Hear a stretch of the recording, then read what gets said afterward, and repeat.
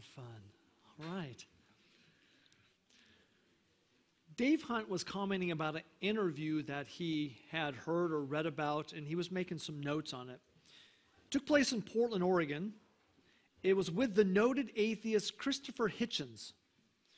And this is what Dave said. Dave said, this atheist, Christopher Hitchens, laid down some seriously good theology. And you're kind of saying, how'd that work? Well, this is kind of how it happened. He actually wrote a book, Hitchens, called God is Not Great, Why Religion Poisons Everything. So you can see his point of view. I mean, you can see his worldview, know where he's coming from. Noted atheist, an author, books denying the existence or denying the God. He was being interviewed by a Unitarian, which claims to fall in the Christian fold, Unitarian minister Marilyn Sewell. And the following exchange took place near the start of the interview.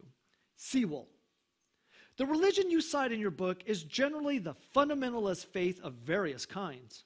I am a liberal Christian, and I don't take the stories from the scripture literally. I don't believe in the doctrine of atonement, that Jesus died for our sins, for example. Do you make any distinction between fundamentalist faith and liberal religion? And this is what that noted atheist Christopher Hitchens said to her. I would say that if you don't believe that Jesus of Nazareth was the Christ and Messiah, and that he rose again from the dead, and by his sacrifice our sins are forgiven, you're really not in any meaningful way a Christian. That's good theology from an atheist. So Sewell, who is a Unitarian minister, wanted no part in this discussion. And her next words were, let's go someplace else. The little snippet demonstrates an important point about religious God talk. You can call yourself anything you want, but if you don't believe that Jesus is the Son of God who died on the cross for our sins and rose again from the dead, you are not in any meaningful way a Christian. In one of the delicious ironies of our time, an outspoken atheist grasps the central tenet of Christianity better than many Christians do. What you believe about Jesus Christ really does make a difference. It really does make a difference. Who is this Jesus that the New Testament describes and the Old Testament prophesies about? Who is this one? End quote. So if a person does not believe Jesus is who he said he was, or did what he said he would do, and that by his sacrifice a person by faith receives forgiveness of sins, you're not in any meaningful sense a Christian. That was the problem for which John wrote 1 John. That's why he wrote this letter. See, many of the letters were written to combat an heresy that had arisen. Some letters were just written for doctrinal teaching, Paul's letters, for example. But some letters were written in response to something that's going on in the churches of that day to counteract a false teaching that was out there.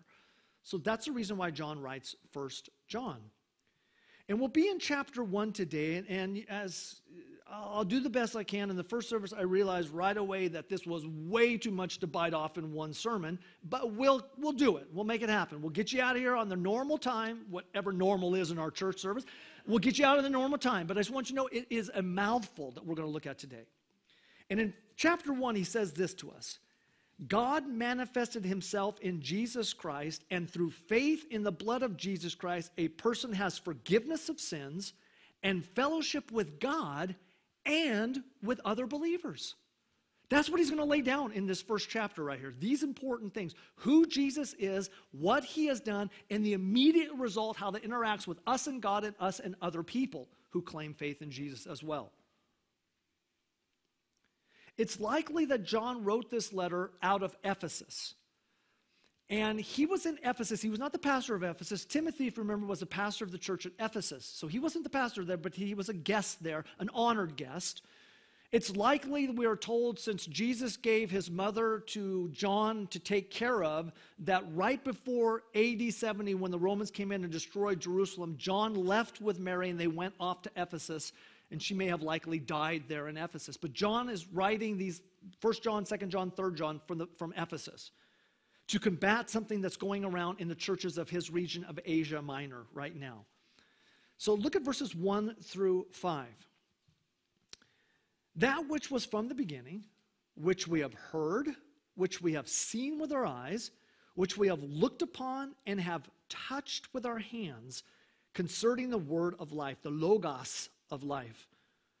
The life was made manifest, and we have seen it, and testified to it, and proclaimed to you the eternal life, which was with the Father, and was made manifest to us.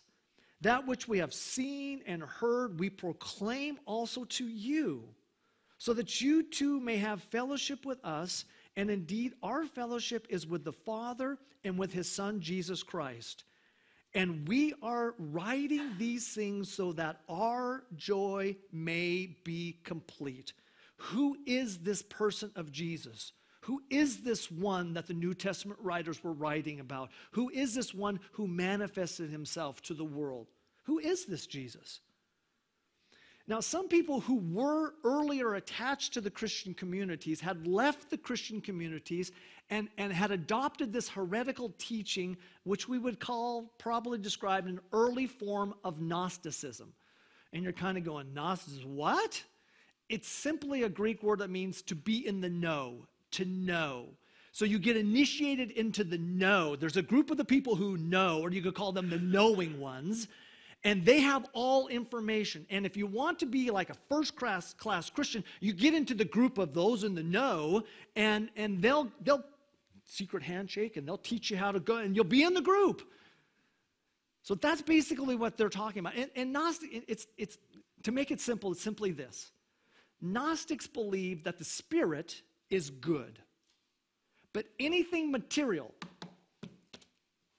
flesh, is evil.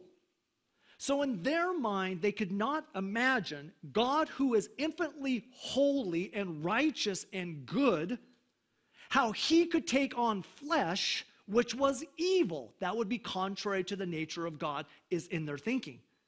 So that's what he's trying to describe right here. Who is the person of Jesus really? These false teachers are going out and saying, this is who he is, and it's on this early form of Gnosticism.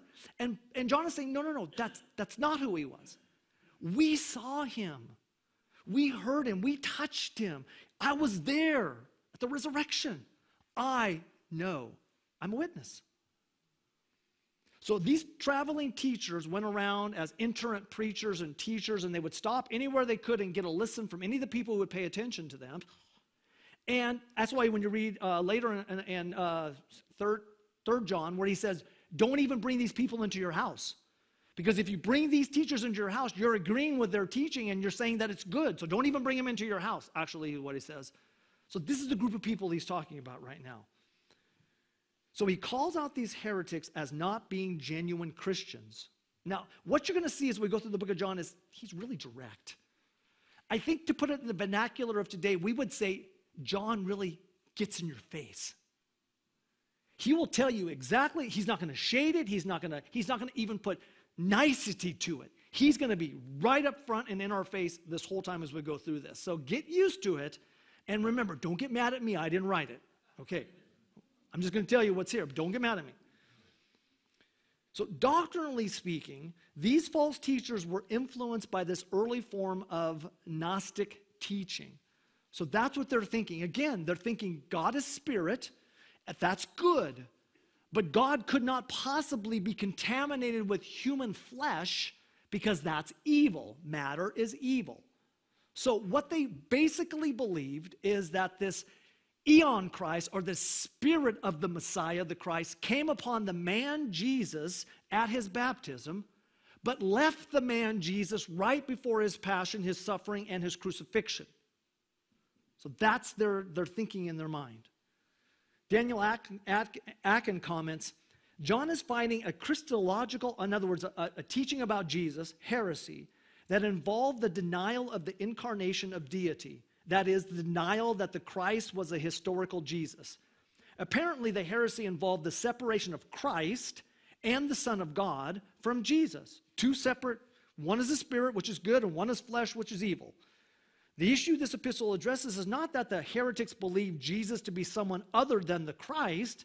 and believed in Jesus anyway, but rather that they believed the Christ to be someone other than Jesus. So this Spirit of Christ came upon the man Jesus, two separate things in their thinking.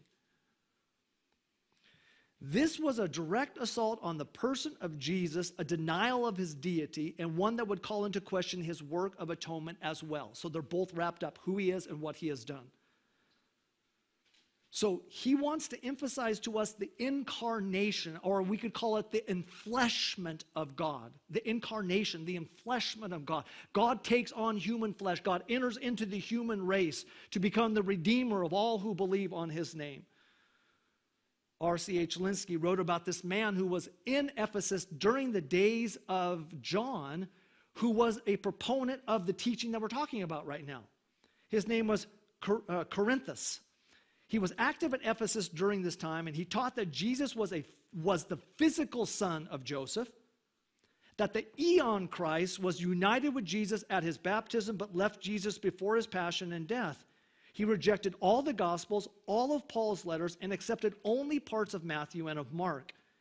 So this man, Corinthus, was a former Jew from Egypt, so he combined Jewish ideas, Old Testament ideas, with what we may call the beginnings of Gnosticism, and sought to produce a spiritualized Mosaism after the Mosaic Law, which was to be a universal religion. He retained circumcision and the Sabbath. According to historian Eusebius, who got this from Irenaeus, who was told by Polycarp, I know this is like okay, make it simple. Polycarp was a disciple, a direct disciple of John the Apostle. So John told Polycarp told Irenaeus, and Irenaeus told Eusebius, and he wrote it down, of an event that took place in Ephesus. That John, the disciple of the Lord, having gone to take a bath in Ephesus, and having seen Corinthus inside, left the baths, refusing to bathe, and said, "Let us flee, lest also the baths fall in, since Corinthus inside, the enemy of the truth." That's this guy.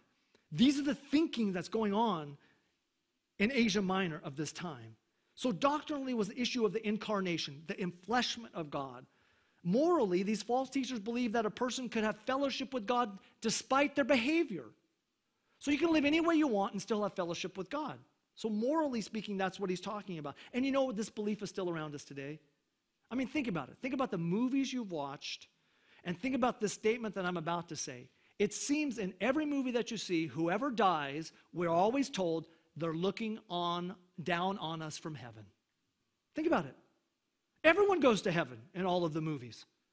Doesn't matter whether they believed in Jesus or denied Jesus or lived a horribly terrible, evil life. Doesn't matter. Everyone gets to go to heaven. So this same thought is around for us today, and you see it in a lot of movies that we watch. Everyone seems to make it in from this point of view. So he's also going to deal with some ethical teachings as well. In other words, if you're a genuine Christian, there's ethically in your life, there's going to be evidence. You're going to see that ethically in your life.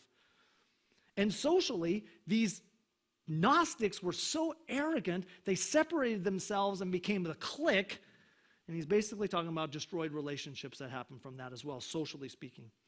So John is writing to strengthen the believer's assurance of their salvation. Can we really trust this Jesus, that he is who he said he was, that he did what he said he did, and the effects of what was to come out of that sacrifice? Can we really trust that and have assurance that the salvation we claim to have in Christ is an eternal salvation? And these false teachers were creating doubts within the Christians. So they would be saying this, and the Christians are going, but Timothy preached this the other day, and then the false teacher would say that, and we'd say, yeah, but the Apostle John had mentioned this earlier, and they're confused, and they're saying, whom should we believe? So John says, let me write it down so you'll know whom to believe. Whom shall we believe? Now, John uses a lot of antithetical statements, which means darkness and light, love and hate, life and death. He's going to do all, and you're going to see it over and over again throughout the book. He loves to use it. Like I said, he's very in your face, which is okay. 4 times in 1 John, he tells us why he wrote the letter. So here they are up here. These are 4 times. And we are writing these things so that our joy, and some of your translations may say your joy, may be complete. I'll touch on that in just a second. 1 John 2:1, my little children, I'm writing these things to you that you may not sin ethically, But if anyone does sin, we have an advocate with the Father, Jesus Christ the righteous. 2:26, I write these things to you about those who are trying to deceive you. Be aware there are liars out there that are not telling you the truth. And then chapter 5, verse 13, I write these things to you who believe in the name of the Son of God, that you may know that you have eternal life. So assurance of the believer. These are the reasons why he wrote this book. He told us straight up why he wrote the book. Now, the Gospel of John that we have in the four Gospels, it was very evangelistic. And that's the purpose of the Gospel of John. You get to the end, it says, I write these things so that you may believe in Jesus as the Son of God. So it's very evangelistic. This book is not so evangelistic, it's more polemical. In other words, they're going to answer questions about what's going on around them at the time. So it's more of a teaching, edifying sort of book, not an evangelistic kind of book. In 1 John 10, the idea of possessing eternal life in Jesus Christ, we read this, my sheep hear my voice, and I know them, and they follow me. I give them eternal life. It's a gift. And they will never perish. They will maybe perish. No, they will never perish. And no one will snatch them out of my hand. So picture the believer being in the hand of Jesus. Now the word snatch is an interesting word. It means to catch away or violently take away by force. It's the same word we use in 1 Thessalonians 4:17 with the word, we say rapture. It's translated caught away. So no one can violently take you by force out of Jesus' hand. Okay, but it gets better. My Father who has given them to me is greater than all, and no one is able to snatch them out of my Father's hand. So you, believer, are in the hand of Jesus Christ, and no one can violently take you out of his hand. And that is in the hand of God the Father, and no one can violently take you out of his hand. Now, someone once asked me, well, can't I just walk away? And my response was, are you more powerful than God? He claims to hold you in his hand. Do you think you're more powerful than God that you can get out of his hand? Of course not. That's what he wants them to understand, the assurance of their salvation. He states, hey, look, I saw these things. I'm an eyewitness. I was there. I heard. I've seen. I touched. All these things that we mentioned in the first part of it. That this eternal life was provided for us in Christ. And there's others that are eyewitnesses too. I'm one. There are others. In Acts 1:8 we read this, but you will receive power when the Holy Spirit has come upon you, and you will be my witnesses. Jesus is talking to his disciples, John, one of which, in Jerusalem and in all Judea and Samaria and to the end of the earth. I'm a witness. I saw it. I was there. So he immediately wants to draw our attention. John draws our attention to the person and work of Jesus Christ. Who is this person? What has he done? See, the message and the person cannot be separated. They go hand in hand. For if he is not who he said he was, as C.S. Lewis said, he is a liar. And if he claimed to be something that he was not, then he is a lunatic. And if he is really who he said he was and did really what he said he did, then we should all call him Lord.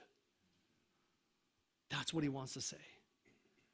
In John 1:18, no one has ever seen God. The only God who was at the Father's side, we're talking about the Logos, God becoming flesh. He has made him known. He has exegeted him. He's manifest. He's revealed him. So the Son came to reveal the Father to us. Jesus Christ, deity from eternity, is John's central message. John 1:1. In the beginning was the Word, and the Word was with God, and the Word was God.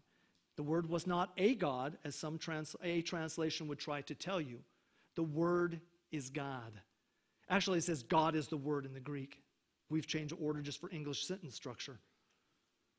This heresy, that Jesus was not God manifested in the flesh, has never gone away. It has never gone away. It is still with us today. I can think of no world religion that claims Jesus Christ is God manifested in the flesh, the eternal deity manifested in the flesh. They'll say he's a prophet, he's a teacher, he's a good guy, you should pay attention to his lessons, but not one world religion will say that Jesus Christ is God manifested in the flesh, that God took on flesh and dwelt among us. Even among those claiming to be part of the Christian fold, there are groups that do not believe Jesus Christ is the eternal God manifested in the flesh. They will say he is a created being. He is not the eternal God manifested in the flesh. It's around us today. You'll hear it all over the place. Really, when you're talking to someone about faith, about the Word, the central question to ask is, who do you believe Jesus is? That is the central question. Not eschatology, the end time study, not prophecy, as fun as that may be, not the creation, which I think is marvelous because it talks about God's power and his wisdom. Those are all good things. But the central message you want to talk about is, who do you think Jesus is? It makes all the difference in the world. It's life and death, as a matter of fact. It's that important. Is he a created being, or is he the eternal Son of God? Is he of the same essence of the Father and of the Holy Spirit, or is he separated from them? When a person believes Jesus, or whom a person believes Jesus is, makes all the difference in the world. So he and the other eyewitnesses who had touched the word of life, the eternal God that had come in the flesh, in John 1:14 we read this, "And the word became flesh and dwelt among us, and we have seen his glory, glory as of the only Son from the Father, full of grace and truth." So John can say, I saw him. I was there. He told us all about this. This is who he really is. So Jesus not only reveals life, he is actually the source of all life as well. Look at verse 4 of John chapter 1. "In him was life, and the life was the light of men." So not only is he the source of life, he is the giver of life. So John begins the letter and ends the letter with the same thought, and that is, Jesus Christ is the eternal God manifested in the flesh, and all who believe in him will have eternal life that will never perish. That's how he starts the letter. That's how he ends the letter. You'll see when we get to chapter 5, whatever week that may be. Now, verses 1 through 4 are not a typical salutation in a normal letter. Think back with me. Think of Paul's letter. How's he started normally? Paul, an apostle of Jesus Christ, to the church is at Rome, grace and peace be to you. Typical salutation from Paul. That's exactly how Paul starts most of his letters. He just tells us who he is, what his qualifications are, and to whom he's writing. Notice John doesn't do that, does he? He jumps right into what he wants to tell us. He doesn't even say, hey, this is the Apostle John. I walked with Jesus, and I need to tell you, this church, this church, this church, hey, this is what I need to say. He doesn't do that. It's completely different. Instead, they function as a pivotal statement of how he's going to unfold this letter to us. So verses 1 through 4 basically say, this is how I'm going to unfold it to you. This is what I'm going to build on as I go through. No salutation, no regular salutation, completely atypical. But he talks about that which was from the beginning. The beginning. Beginning means when time began.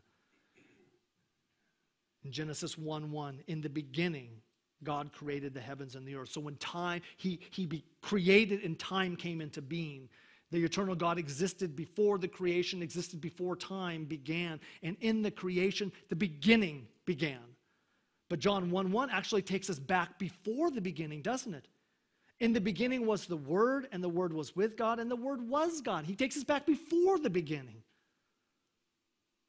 The Word of life, the Logos of life, became the bread of life. So all who feast on him will never hunger spiritually.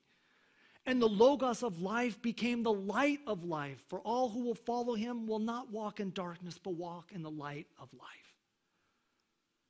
Jesus is the Word because he is the final revelator of the will and thought of God. He came to give us the final revelation of what God wanted humanity to know, and closes the revelation with the book called the Revelation, which is the final testimony to who Jesus is and what he has done. In the Old Testament, God revealed himself in multiple ways. Look at Hebrews chapter 1. Long ago, at many times and in many ways, visions, dreams, audible, multiple different ways, God spoke to our fathers by the prophets. But in these last days, he has spoken to us by his Son. Now that's good English, and it makes sense. In the Greek, it actually says he has spoken to us in the Son of his. In his Son. The Son is the final revelation. If anyone comes to you and says, I have received a revelation from God that's not recorded here in this word, you can assure them it is not true. For Jesus is the final revelation. There is no revelation following him. I've heard it, John said. I've seen it. Something that happened in the past that has a continuing effect in his life today. I've seen it. And it affects me still today, what I've seen, is the idea. Now, can any of the false teachers claim they saw Jesus? No, none of them. Only John. I saw him. They can't claim they saw him. And then he uses this word fellowship. Now, I just have to tell you, fellowship does not mean potluck, okay?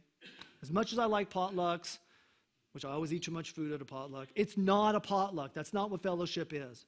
And now, you could have fellowship at a potluck, but don't just associate, oh, fellowship, that's a potluck. No, it's much more than that. Fellowship has the idea of sharing something in common. Sharing something in common. Now, it has wider ramifications. It can use as contribution. I'm trying to think of some other words the New Testament translates that. But the idea is sharing something in common. That's why you and I, as believers in Jesus Christ, can never truly have fellowship with a person who's not a believer. Doesn't mean you can't be friends with them. That's not what I'm talking about. We cannot have this biblical sense of fellowship because we share nothing in common with them. I share in common with you one important person, and that's Jesus Christ. And he unites us all together. If you don't have that, you can't share that in common. There can never be true fellowship. So apart from Jesus Christ, no person is in fellowship with God because they share nothing in common with God. So John talks about, I'm writing this because I want your joy and our joy. And again, it's a textual variation. You can talk with me about it later. It actually is both. The Christians have a joy for the salvation they have. But as a pastor, John's thinking about it in a pastoral, I'm joyful when I see my children walking in the truth. Think of 2 John. Joyful when I see your children walk in the truth. So it's both yours and our joy. The joy which comes from abiding in Christ, from the fellowship of the apostolic witness that has been recorded for us here, to the incarnation and deity of Jesus Christ. John 15 says this, these things I have spoken to you, that my joy may be in you, and that your joy may be full. And no one can take this joy away, Christian. It may be muted. It can never be taken away. In John 16, we read this. Now, I understand this is dealing with the resurrection of Jesus, but it has a broader ramification. So also you have sorrow now, but I will see you again, and your hearts will rejoice, and no one will take your joy from you. Christian, no one can steal your joy. It may get muted, it may get sidelined, but it can never be stolen because it comes from Jesus. Those who leave the visible fellowship he's talking about here, remember they separated themselves. Those who leave the visible fellowship of the local church were never part of that fellowship, had never truly believed in Jesus for salvation. Now, I'm not talking about someone who moves out of the city, goes to a new city, and starts going to another church. That's not what I'm talking about. Or someone who leaves this church and goes to another church. That's not what I'm talking about. We're talking about people who leave the local church, the fellowship of the local church, and never return to it again. That gives evidence, according to John, you are never a Christian in any meaningful sense of the word. 1 John 2, children, it is the last hour, and as you have heard that Antichrist is coming, so now many Antichrists have come. Therefore we know that it is the last hour. They went out from us, but they were not of us. For if they had been of us, they would have continued with us. But they went out that it might become plain they were not all of us. So now he says the person of Jesus Christ, he wants the biblical community to have a correct view of the salvation that we have been given and the sin that's still in this world around us. So look at verses then 6 through 10. And we will progress quickly here, I'm sorry. This is a message that we have heard from him and proclaimed to you, that God is light and in him there is no darkness at all. If we say we have fellowship with him while we walk in darkness, we lie and do not practice the truth. If God is in the light and we're in the darkness, how could we say we have anything in common with him? But if we walk in the light as he is in the light, we have fellowship with one another, and the blood of Jesus, his son, cleanses us from all sin. If we say we have no sin, we deceive ourselves, and the truth is not in us. If we confess our sins, he is faithful and just to forgive us our sins and to cleanse us from all unrighteousness. If we say we have not sinned, we make him a liar, and his word is not in us. See, God's nature is light. That's who he is. That's his nature. So for those walking in darkness, they can never have any fellowship with God. It's not possible. They share nothing in common with him. Paul talks about this in 2 Corinthians 6, dealing actually with believer and believer, but has, again, broader ramifications. Do not be unequally yoked with unbelievers. For what partnership has righteousness with lawlessness, or what fellowship has light with darkness? That's what he's talking about. How can you claim to be in fellowship with God, but you're walking in sin and in darkness? That doesn't compute. So walking in the light has the idea of believing and doing the truth revealed in the Bible. When the believer is in the light, as God is in the light, they are in fellowship with one another and with others who are walking in the light. This is the message of the apostolic witness that were recorded from Jesus himself. Those who reject the incarnate Jesus Christ, that is deity and humanity, as the Gnostics did, abide in the realm of death. They're in darkness. They're not in life and light, but in darkness. Ephesians 2 says this, and you were dead in the trespasses and sin in which you once walked, following the course of this world, following the prince of the power of the air, the spirit that is now at work in the sons of disobedience, among whom we all once lived in the passions of our flesh, carrying out the desires of the body and the mind, and were by nature children of wrath, like the rest of mankind. If you reject the incarnate Jesus Christ, that's deity and humanity, that God has become flesh and dwelt, and believed in him for forgiveness of sin, if that is not the case, you are living in the realm of death, is what John wants us to understand. But those who have entered life in Jesus, have eternal life in Jesus Christ, have had their sins cleansed by the work of the Son. That's why the work of Jesus is very important. But if Jesus is not God manifested in the flesh, his work is no good to us. It's no good to us. It's simply a man dying for another man.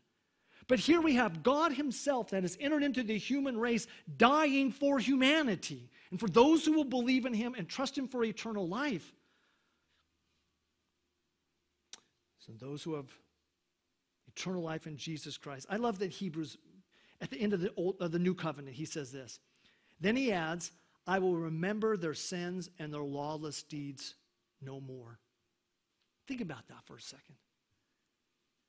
Everything you have done up to this point in your life, and everything you're going to do to the day you take your final breath, has been forgiven because of the work of Jesus Christ on the cross. Can you imagine that? Everything. That's why John wants us to understand that you can say with confidence and not arrogance, if I was to take my last breath at this moment right now, believing in Jesus Christ, and I died while I'm speaking to you right now, I would enter into the presence of God forever in eternity because of Jesus Christ. That's the confidence he wants us to have. It's not arrogance. It is the truth of what the Word says to us. He cleanses us from all sins. So he said, wait a second, I thought you said all your sins are forgiven. That's true. Fellowship with God, being in communion with him, means I have to have a short sin list. I can't just live in sin just because all my sins have been forgiven. If we're going to abuse grace, Paul says, may it never be. Don't abuse grace. It's not what he's talking about. But I remain in fellowship with God as I confess my sins. And it's a present active, which means today he forgives me, and tomorrow he can forgive me when I repent, and tomorrow, the next day he can forgive me. It's a present active. He constantly is forgiving me and keeping me in fellowship with him as I repent of my sins. Those who don't believe they have a sin deceive themselves. They don't think they have a sin. Is there such a thing as sin? You could look at verse number 8 and say, those who know sin deceive themselves. So if we say we are sinless in ourselves, we deceive ourselves and do not understand the truth. Now, I have a couple of quotes, and we're going to skip over them, Greg, please, just for the sake of time. I'd love to give them to you later. They're wonderful quotes, but just for the sake of time, I think we're going to skip over them because I think you'll get what John is trying to tell us. God's faithfulness is displayed in his forgiveness of his people and imputed righteousness to them. It is right for him to forgive. It is just for him to forgive for all who believe in his Son. So according to his promises, he does exactly what he says he's going to do. He keeps his word. So when he says sin must be punished, he sends himself into the world. God enters into the world, takes on the human nature to identify with the human race so that he can die for the human race. So God becomes just because he says sins must be punished, so he punishes them in his Son. And by doing that, he becomes the justifier of all who believe. He doesn't wink at sin. He's God. He's holy. He doesn't just push it off to the side, say, it's no big deal. No. He has to remain just. So somebody has to pay for sins. It was Jesus, for you and for me. Romans 3:26, it was to show his righteousness at the present time so that he might be just and the justifier of the one who has in faith in Jesus. If a person does not see themselves as sinful, they do not need the blood of Jesus Christ to cleanse us from sin. That's the state of humanity today. They don't see themselves as sinful. Start up a conversation this week with somebody and say, hey, what kind of sin did you commit last week? That would be an interesting conversation. Actually, you may not want to know that, to be honest. That may not be a good question. But it seems to be the state of humanity as they don't sense the seriousness of sin, do they? How it is an affront to a holy God, an offense to a holy God. It's just a mistake I made. They don't see themselves as sinful, so they don't need the atonement provided for by Jesus Christ. So when we're telling them the good news, which is that God has come to us, that Christ has died for our sins and raised again on the third day to provide life to all who believe, and this eternal life is granted and will never be taken away from them, that is great news. The thing is, when we're talking to people, we have to start with the bad news first. We have to tell them, you are a horrible, wretched sinner in the sight of a holy God. And because of your sins, you are separated from him. And if you do not repent, you will spend eternity in the lake of fire away from his presence forever. But there's good news. That's when we launch into the good news. When we tell them the bad news, the good news becomes gloriously even more good. Then he says confess. Confess means to agree with. I'm agreeing with God about my actions, about my situation. I confess my sins. I agree with you, God. You're right. I did that. I confess it. It's true. I don't deny it. I confess it. I agree with you. Forgive has the idea of remittance, of sending away. We think as far as the east is from the west, according to the psalmist in Psalm 103. It's a sending. Think of it like this. Christ has taken our sins and loaded them onto a ship, figuratively speaking, metaphorically, and set that ship a sail, never to be seen again. Or in the Old Testament example, we have Azazel, the scapegoat, that where the sins were laid on the scapegoat, he was sent off into the wilderness, never to be seen again. That's the picture. That's forgiveness. It's a remittance. It's a sending away. It's never to be revealed again.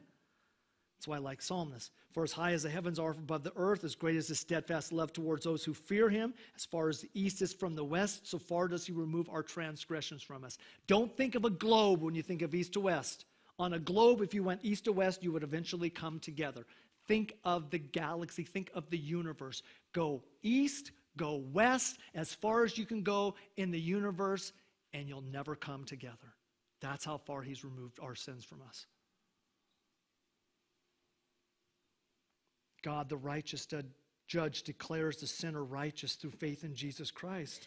If we say we have never sinned, we deny the truth that God has delivered about us, that we're horrible sinners. If a person does not think that they need the blood of Jesus to forgive sins, they're making God a liar, because God said, you need the blood of my son to forgive you of your sins. So we're making God a liar by saying, no, we don't need that. To have the word of God in us means to receive it in the heart, to hold it by faith, and to live it out daily.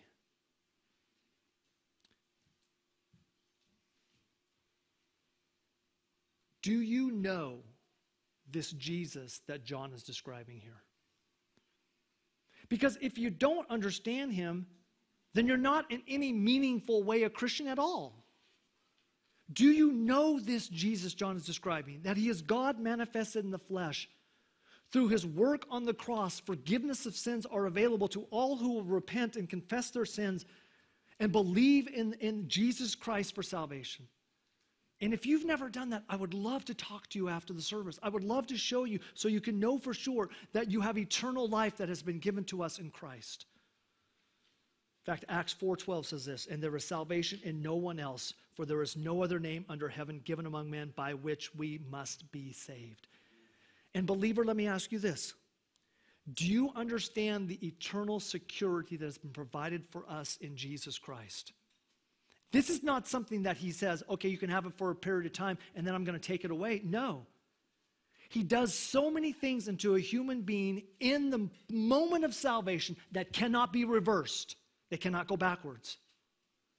Do you know with a certainty that if you were to die today, you would enter into the presence of God because of Jesus Christ, not because of ourselves, but because of Christ? God has redeemed his people through the blood of his Son to bring us into a relationship with himself so we can walk in the light as he is in the light and have fellowship with one another. Let's pray. Father, thank you. Thank you for this hard word today. It is a hard word. It's so contrary to our society that we live in that does not believe Jesus is who he said he was. Understand that he died on the cross, but they think he died as a criminal or as someone who deserved it. Not as the innocent one dying for the sins of the world. So, Father, our society hasn't changed since the first century. It's the same as John's society. It's all over the place, this teaching. We hear it everywhere. Thank you for reminding us of who Jesus was and what he has done for us so that we can have confidence that his life, which is an eternal life, will always be ours because of his work in us. We thank you. We pray in Jesus' name. Amen.